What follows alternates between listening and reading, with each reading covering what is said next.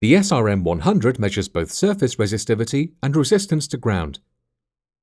To measure surface resistivity, simply place the meter on the surface of the material that requires measuring and press the test button. The meter will then light the appropriate LED from 10 to the 3 to 10 to the 11 ohms per square or insulative. The resistance of the surface under test will be displayed in ohms. Green LEDs will indicate a conductive reading and is taken at a test voltage of 10 volts. The yellow-orange LEDs indicate dissipative.